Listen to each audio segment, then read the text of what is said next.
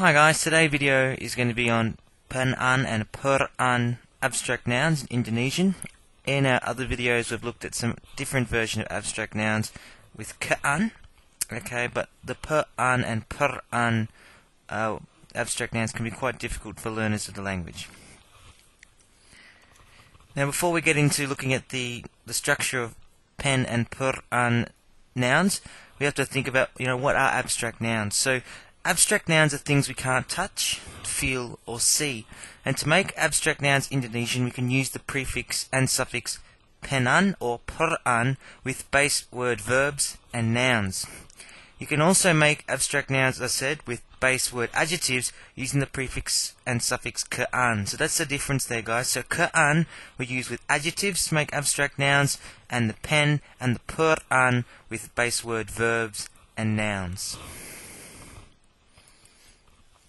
Now looking at the pen-an abstract nouns, okay, most pen-an or pem-an words come from men or me transitive verbs, and this is why the sound changes in the me verbs are also found in the pen-an word as well, the abstract nouns. So if you look at the process we make it there, you've got the men plus the base word, and in this case it's just the per and the base word an to make the abstract noun. Now looking at some examples of pen-an abstract nouns. So when you add the per-an to a transitive verb, the resulting abstract noun refers to the result of the action. Now that doesn't really make much sense for some people until we actually look at some proper examples here. So we'll look at the first one. The base word is pakai.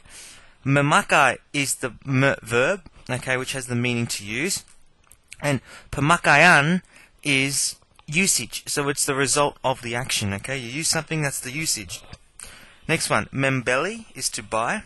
Pembelian is the actual purchase, the thing that you bought, the result of the action.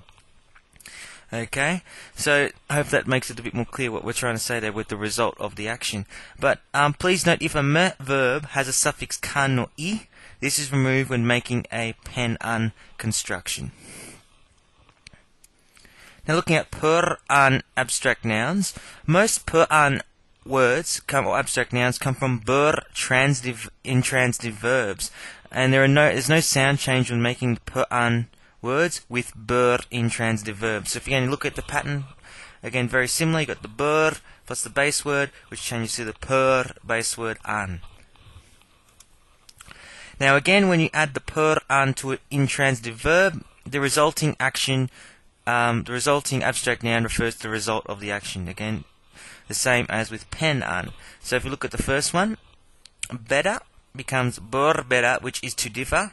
Perbedaan is the difference, okay, the result of the verb.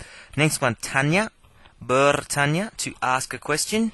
Pertanyaan is the actual question itself, okay, and you can see a few more examples there going through common ones that you might see.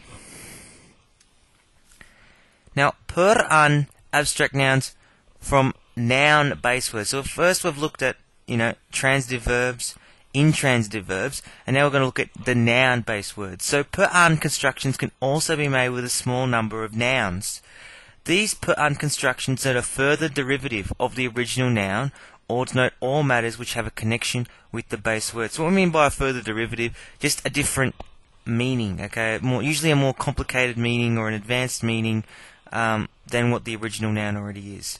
Okay, so again, we're going to look at some examples, hope to make it a little bit clearer. So the first one, the further derivatives. So we look at the first one, sahabat, okay, is best friend.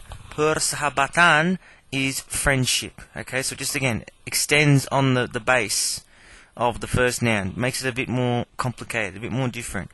Next one, muka is face.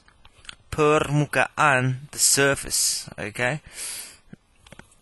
And if we look at some examples where it denotes all things which have a connection with the base word, these ones are pretty obvious and pretty easy to spot for learners. But like the first one, hotel, per hotelan, all matters relating to the hotel industry, can sort of be translated to hospitality. Okay, hospitality industry, something like that. Ikan is fish, per ikan-an, all matters relating to the fishing industry, so fisheries, for example. But again, good to have that knowledge of what it is, denoting all things that have a connection with the base word. hati-hati, so just be careful. In some cases, base words can have both a men and a m and a ber verb. Okay, and from these we get both per-an and pen-an constructions, which have different meanings. Okay, so if we look at an example like kerja, the base word kerja, the m verb mengerjakan means to do something, which means because it's a m verb, it has a pen. Okay, abstract noun. So pengerjaan is craftsmanship. If we go on the other side, look at the ber verb, the intransitive verb. Bekerja is to work. Pekerjaan is the work, the actual work, the occupation. So you can see slightly different meanings, okay, depending on if it's using the m or the b. And again, those ones you're going to have to watch for and be really careful when you're learning the language or reading or studying. So just to review what we've learnt today, guys, so per-an and pen-an constructions make abstract nouns with verbs and noun-based words.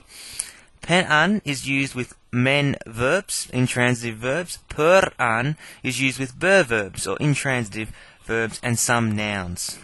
Some per-an constructions are a further derivative of the original noun, so again make it a bit more complicated in meaning, or denote all matters which have a connection with the base words. And just as we went finally, hati-hati, be careful. Some base words can have and be made into both a per-an and a pen-an construction. So hopefully this is going to help you with per and pen-an abstract nouns. Again, like always, got any comments, let me know. And hopefully you'll watch our next video. See you again. Bye.